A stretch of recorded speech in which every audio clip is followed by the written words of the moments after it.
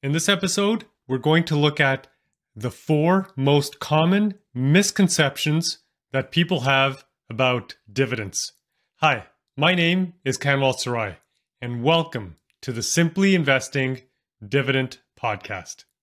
In this episode, we're going to cover 4 dividend misconceptions. So the first one is most people believe that dividends are insignificant. So we're going to take a look at that. Next, we're going to take a look at what happens to the dividend when the stock price drops. So another misconception here is people believe that the dividend is going to get reduced or it's going to get eliminated. Then we're going to take a look at the third misconception, which is, and we're going to talk about it in section 3, so I don't want to give away anything here, but the title there is called Dividends Are Not Guaranteed. And then our final and fourth topic is what happens to the share price when the dividend payment is made. And there is a misconception that people have about the share price automatically getting cut as soon as a dividend is paid. So we're going to see if that is or is not true. So we're going to cover all 4 of these topics in today's episode. But before we do that, very quickly, I want to go over what is a dividend and what is a dividend yield. So a dividend is basically the company sharing its profits with you, the shareholder. So in this example, if a company is paying a dividend of $1 per share and you own 1,000 shares, you will receive $1,000 every year for as long as you own those shares and as long as the company continues to pay that dividend. Now, the share price can go up and down. We'll take a look at it in this episode as well. That is irrelevant in this case because the dividend is paid based on the number of shares you own. So when you buy those shares, after that, the price can go up and down, but you will receive, as in this example, a dividend of $1 per share. And you can spend those dividends if you wish or reinvest them. The money is deposited directly into your trading account. So now let's take a quick look at dividend yield. It is simply the dividend, the annual dividend, divided by the share price or your purchase price. So in this example, if the company is paying a dividend of $1 per share, an annual dividend, and the share price today is $20 and you happen to buy the shares at that price, well, then your dividend yield is going to be 1 over 20, and we express that as a percentage, and you can see that up on the screen. It is 5%. So what does the 5% mean? Well, in this example, let's say you had $20,000 to invest in this company, and the company shares are trading at $20 a piece. Well, 5% of $20,000 invested is equal to $1,000. So in this example, you would receive $1,000 for as long as you own those shares and as long as the company continues to pay the dividend. So the dividend yield is a very quick way to figure out what is the return on your investment while you hold on to those shares. Again, the stock price can go up, price can come down, doesn't matter. The dividend yield in this example will be 5%. Okay, let's get to our first topic in this episode. So, dividend misconception number 1. Most people believe that dividends are insignificant. Well, let's take a look at 3 examples here. So you can see Lifetime Brands, the annual dividend as of this recording is 17 cents a share. Micron Technology has an annual dividend of 46 cents a share. And Nike has an annual dividend of $1.36. So when you look at these examples here, it does seem like the dividend is insignificant, right? If you look at Lifetime Brands, 17 cents a share. You're not going to get rich off of 17 cents a share. And in this example, you have to hold on to those shares for a year because that is an annual dividend. And then you receive your 17 cents. Micron Technology is at 46 cents. Again, that doesn't seem like a lot. You would have to buy lots and lots of shares to get any significant amount of dividends. So in the beginning, yes, dividends may seem insignificant. However, you have to add in two other elements here. And then one of the elements is going to be dividend growth. Companies have a history of increasing their dividends. So the dividends start out small, but then they grow every single year. I'm going to show you some examples of those in this episode. And then the other thing is time. So the younger you are, the more time you have to invest, the better off you will be, because then you can compound those dividends. So when you get dividends, instead of spending that money, reinvest it back into companies, in other companies that pay dividends, take those dividends and reinvest them back into other companies that pay dividends, and then you start to see a snowball effect. Now, this does take time. It takes years, right? This is not a get-rich-quick scheme. You are not going to double your money in 6 months. This is a long-term approach to safely and reliably growing your dividend income. So what happens when you have time on your side and you take advantage of dividend growth and you reinvest those dividends? Well, then you can end up with extraordinary returns. I'm going to give you 3 quick examples in this episode, but if you're interested, I suggest you go back and watch episode 7. In episode 7, I give you all of the numbers, all of the data behind the extraordinary returns that I'm going to share with you right now. So we're going to look at 3 examples: Coca-Cola, Home Depot, and Walmart. Let's start with Coca-Cola. In episode 7, I show you how a $4,600 investment in Coca-Cola can turn into over $7 million. And that investment alone would provide you with over $200,000 a year in dividends. That's annual dividends. And all you had to do was buy those shares in Coca-Cola and hold on to them for many, many, many years. The other example of extraordinary returns is with Home Depot.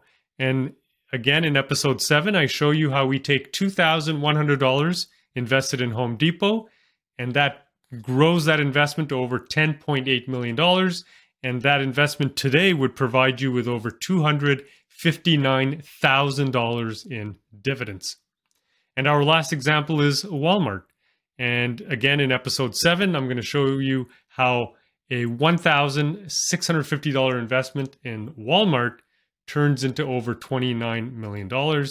And that investment alone would provide you today with over $458,000 in dividends. So dividends are significant. They seem small in the beginning, but over time they can provide you with extraordinary returns. So I'm going to share with you 4 more examples, and then we'll close off this topic. So in these 4 examples, we're going to look at 4 Canadian companies: Canadian Natural Resources, Fortis, Bell, and CIBC. Now, I'm not going to go over all of the numbers on the screen. You can see them yourself. And in these 4 examples, we don't have to go back 20, 30 years. We just have to go back to 2012. So you can see the stock prices for each of those 4 companies back in 2012. You can see where the stock prices are today. I'll take one example to look at: Canadian Natural Resources. The dividend back in 2012 was 42 cents a share. Today, the dividend is $3.40 a share. So the total return for Canadian Natural Resources since 2012, including dividends, has been over 235% return. So that is a fantastic return. Fortis, during the same period, has returned over 127%. Bell has returned over 137%. And CIBC has returned over 139% return, which is incredible. Now, even better than that is the dividend yield, the dividend yield on cost. And you can see that up on the screen. Canadian Natural Resources today would provide you with over 13% return annually, regardless of the stock price. That's just the dividend, because we take the dividend today and we divide it by your purchase price back in 2012. And you can see Fortis is yielding today 7.1%. Bell and CIBC are over 9%. We expect both Bell and CIBC to be in the double digits within the next 3 to 6 months. So those are fantastic returns while you hold on to your shares. You never have to sell your shares. You don't have to eat into your capital investment. The dividends provide significant returns. Let's move on to our topic number 2.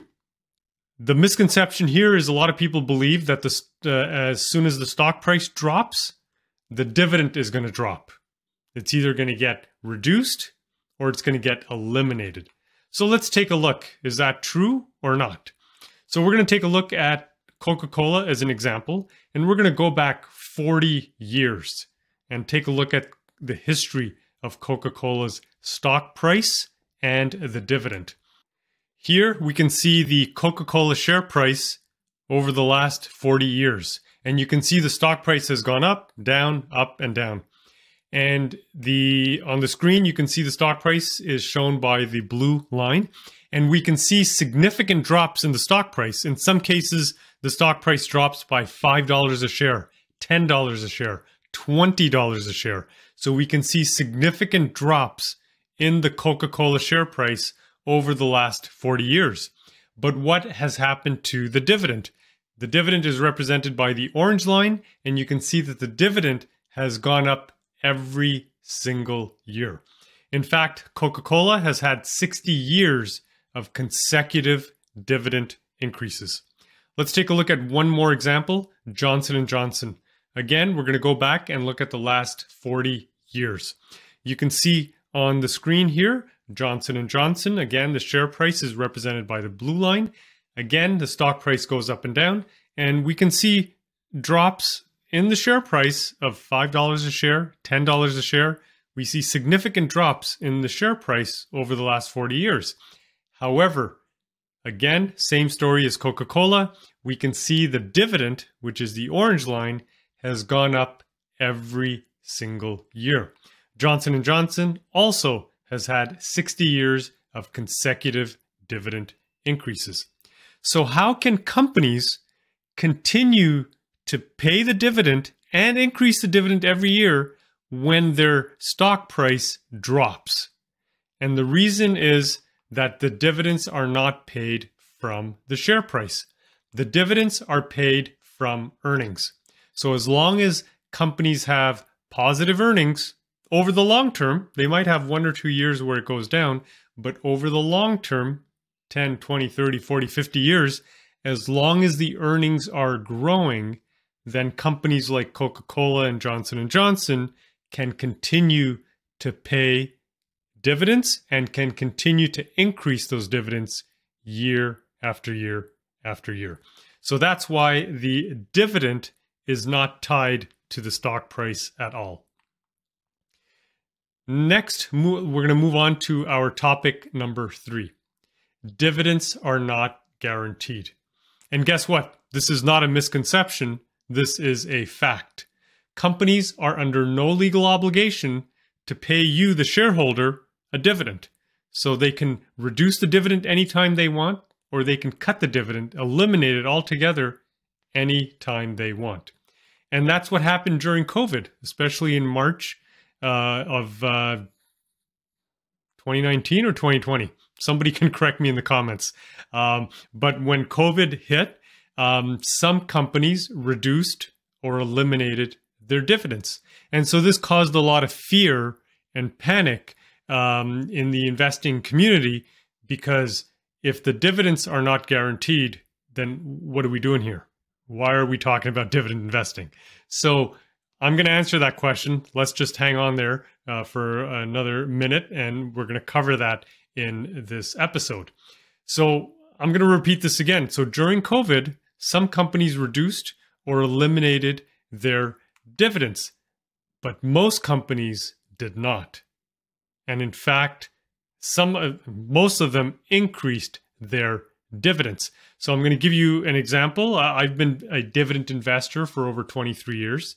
And my dividend income in 2019 was higher than it was in the previous year.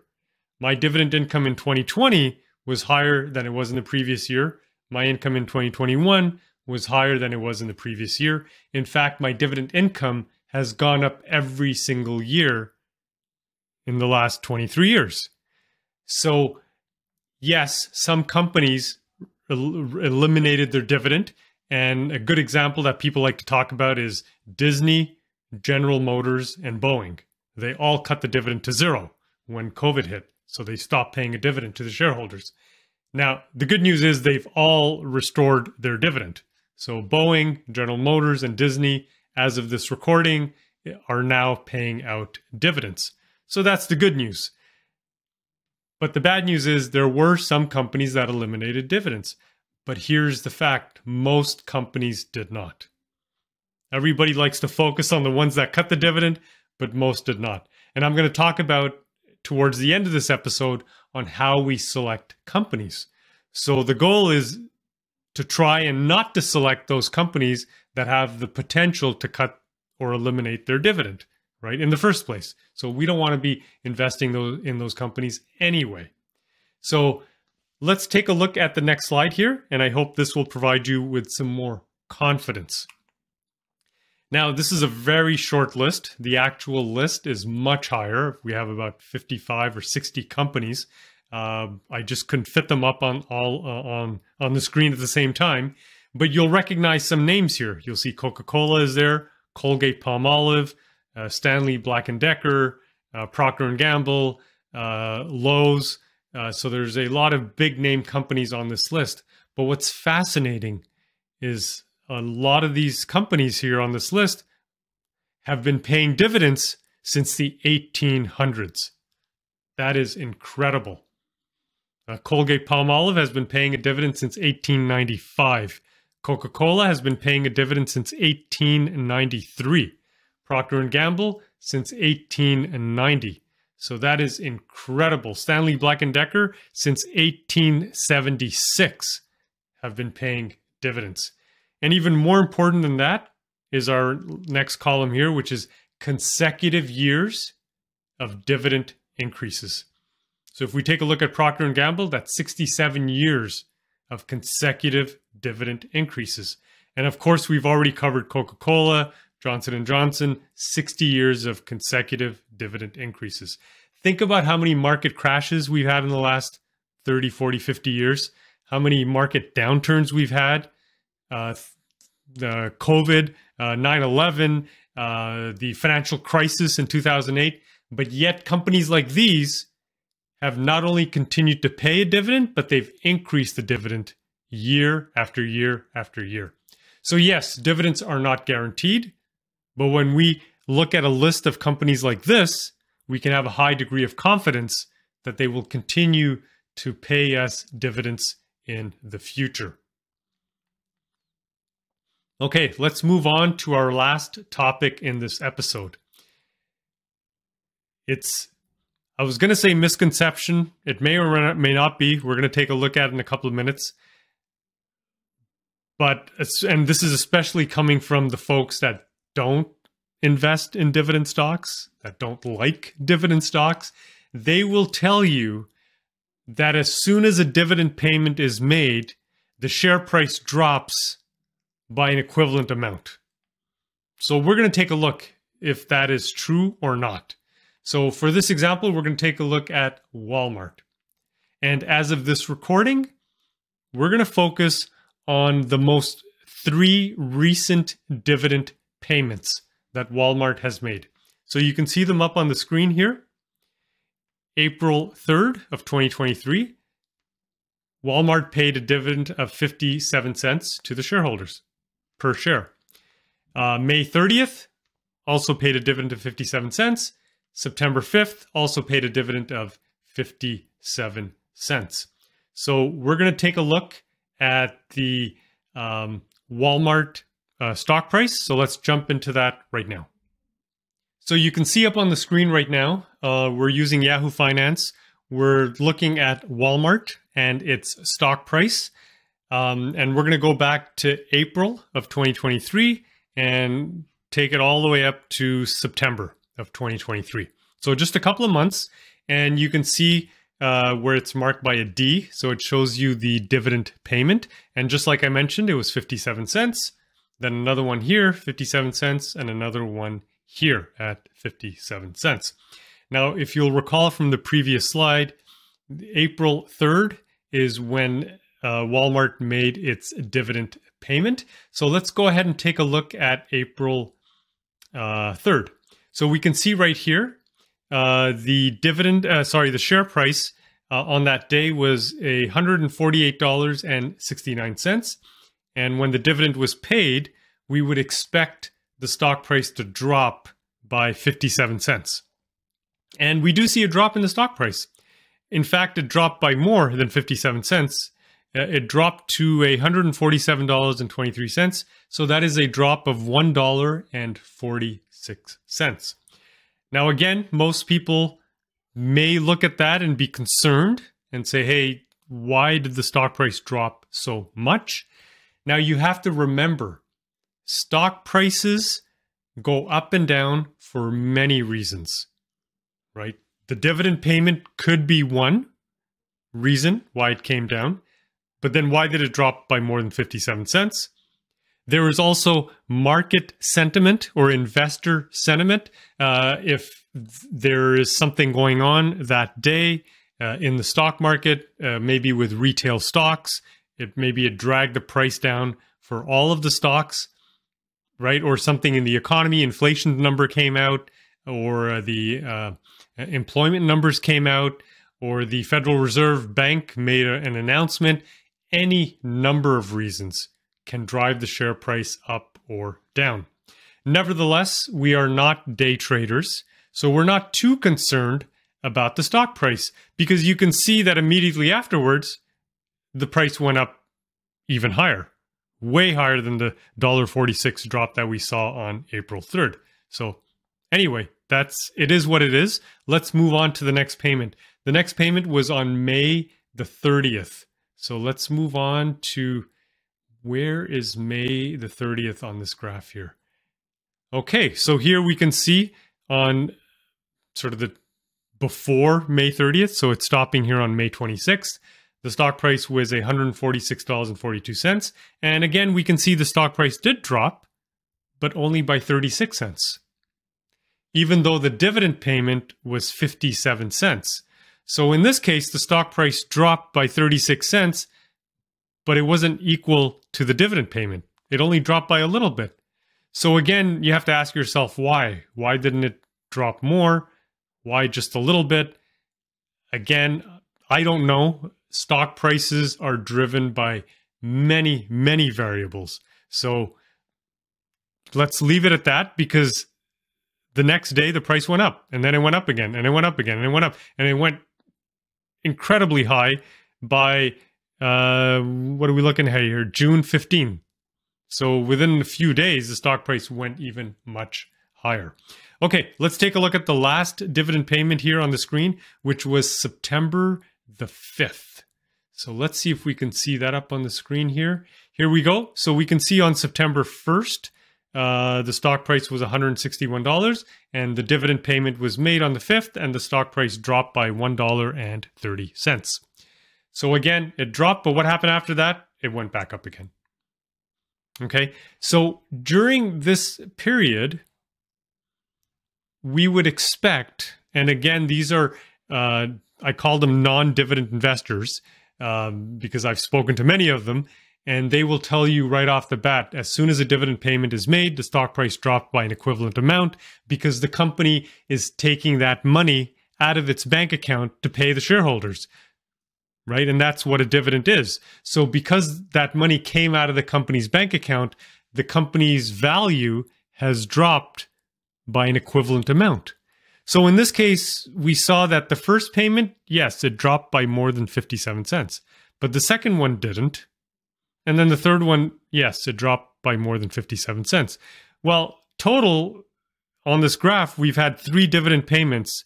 57 cents times 3 is $1.14. So all things considered equal, we would expect that the stock price, right here at the beginning was $137, we would expect that the stock price after 3 dividend payments would have dropped by $1.14. And does it? No. In fact, the stock price increases by over $26 a share, which is a 19% increase, which is a fantastic increase in such a short period of time. So what I'm trying to demonstrate here is that the stock price does not always drop by an equivalent amount. And even if it does, and like we saw, 3 payments, we saw 3 tiny little drops, over the long term, it does not seem to negatively affect the stock price. And we're long-term investors. We think in terms of decades. So let's take a look at Walmart since 1993. And you can see a tremendous increase in the stock price. And look at all the dividends that have been paid every single quarter since 1993. And the stock price has continued to go up, up, and up. In fact, Walmart has had 50 years of consecutive dividend increases. So I'm not too concerned, and I've been doing this for over 23 years, I'm not too concerned about the immediate drop in a stock price when a dividend payment is made, because in the long term, the stock price continues to go up. The dividend, an increasing dividend, actually supports a higher stock price, because when the dividend goes up, the dividend yield goes up, and that attracts investors to that stock. And we've seen examples in today's episode with Johnson & Johnson, with Coca-Cola, and now with Walmart, that over time, the stock price tends to go up with every dividend increase. Dividends provide consistency, reliability, and stability. Compared to dividends, stock prices can be fleeting and unpredictable. And you can see that stock prices go up and down all the time. Now, eventually dividends can cover your living expenses. Without dividends, you're only hoping for stock prices to continue to rise, and hope will not cover your living expenses. So I know there are stocks out there that don't pay any dividends. So if you invest in them, that's fine, but then you have to keep hoping that the stock price is going to stay up, or it's going to be up when it comes time for you to sell, to take some income or money out of your investment. So beating the stock market is not our goal here. Our goal is to cover our living expenses regardless of stock market conditions. So let me share with you one last example here. We're going to look at a hypothetical return over the last 5 years, or the next 5 years, let's say, for the stock market. So we're going to compare the stock market return to someone who has their own stock portfolio, but no dividends, right? And they're only concerned in this example about beating the stock market. So in year 1, let's say the stock market does 2%, and then this person does 2.5%. Well, congratulations, you've beat the stock market. That's great.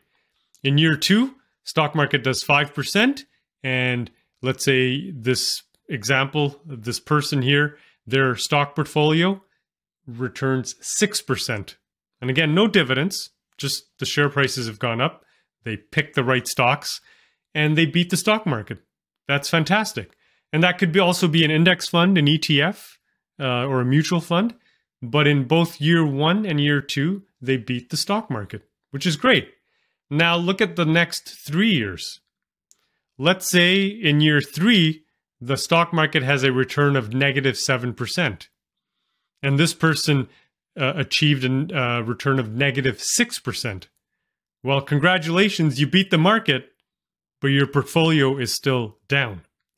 In year 4, the stock market returned minus 8%, and this portfolio did minus 5%. Again, you beat the market, but your portfolio is still down. And in year 5, same thing. They beat the market, but the portfolio is still down. So what am I trying to get at? In this example on the screen, you can see that in 5 years, this individual beat the stock market every single year. They outperformed. So on paper, that looks great, looks fantastic. However, in real life, if this person is now retired, could be 55 years old, 50, 65, let's say they're retired, they don't have any other source of income, and they're relying on their investment portfolio.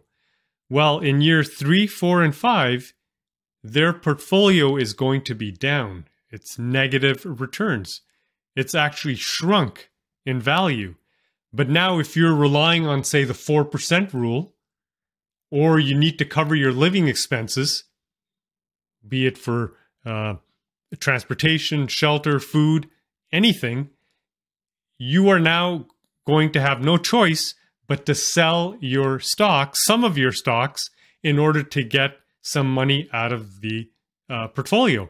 And selling your stocks when they're down is the worst time to sell. But if the market is down for 3 years in a row, you're going to be in trouble. Now, I know some people will argue that, hey, we've never had a market down 3 years in a row. This is unrealistic. Well, then I would argue that, well, the future is unpredictable. No one could have predicted 9/11. No one could have predicted COVID. We never thought the economy was going to shut down. Certain events could happen again in the future. They may or may not. But as investors, we need to be prepared for those types of events. So if there is a market downturn for 1 year, 2 years, 36 months, maybe, without dividends, you have no choice but to sell your stocks, some of your stocks, in order to take income or money out of your portfolio. And so that puts you in a very difficult situation because now you're eating into your own capital. And as dividend investors, we never want to eat into our capital. Okay, so beating the stock market is not our goal. Our goal is to cover our living expenses regardless of market conditions. And we want to make sure that that dividend income that we're bringing in every year is growing every year. So does that mean that you should now go out and buy any stock that pays a dividend? And the answer is no. There's a couple of more things we need to check because we want to invest safely and reliably. So how do we do that? We invest in quality dividend stocks when they're priced low. So how do you know when you're looking at a stock if it's a quality stock? And how do you know when it's priced low? For that, I've created what I call the 12 rules of simply investing. You can see the 12 rules up on the screen here. This is your checklist. You want to make sure that a company passes all of the 12 rules before you invest in it. If it fails even one rule, skip it. Move on to something else. This is what's going to ensure that you're investing in quality stocks, stocks that have a high probability of being able to continue to pay you dividends and to grow those dividends over the long term. So let's take a look quickly at the rules here. Rule number 1, do you understand how the company is making money? If not, skip it, move on to something else. Rule number 2, 20 years from now, will people still need its product and services? Rule number 3, does the company have a low-cost competitive advantage? Rule number 4, is it recession-proof? Rule number 5, is the company profitable? Rule number 6, does it grow its dividend? Rule number 7, can the company afford to pay the dividend? Rule number 8, is the debt less than 70%? Rule number 9, avoid any company with recent dividend cuts. Rule number 10, does the company buy back its own shares? Rule number 11, is the stock priced low? So we look at 3 things there. The PE ratio, then we look at the current dividend yield to the company's average dividend yield, and then we look at the PB ratio, the price to book value as well. Rule number 12, keep your emotions out of investing. So for those of you that are interested, I've created the Simply Investing course. It's an online course. It is split up into 10 modules, and we cover everything that you need to know from start to finish to become a successful investor. Module number 1, the investing basics. Module 2, we cover the 12 rules of simply investing with real life examples. Module 3, you'll learn how to apply the 12 rules, and I provide you with a Google Sheet that you can fill in. It automatically highlights which companies fail which rules. Module number 4, using the Simply Investing platform. Module 5, placing your first stock order. Then we look at building and tracking your portfolio. Then you learn when to sell, which is important, just as important as knowing when to buy. And especially if you have mutual funds, index funds, ETFs, we talk about reducing your fees and risk. In module number 9, I'm going to give you your action plan to get started. And in module 10, I answer your most frequently asked questions. And for anyone who's interested, we also have the Simply Investing platform. This is a web app. It took about 2 to 3 years to build. And in this app, we cover over 6,000 stocks in the US and in Canada. And we apply the rules to all 6,000 stocks every single day. So you can immediately see which companies to consider for investing and which ones to avoid for now. So if you're interested, write down the coupon code SAVE10, SAVE10, SAVE10. It's going to save you 10% off of the Simply Investing course or the platform. If you enjoyed today's episode, be sure to hit the subscribe button, hit the like button as well. And we have new episodes out every week. And for more information, take a look at our website, simplyinvesting.com. Thanks for watching.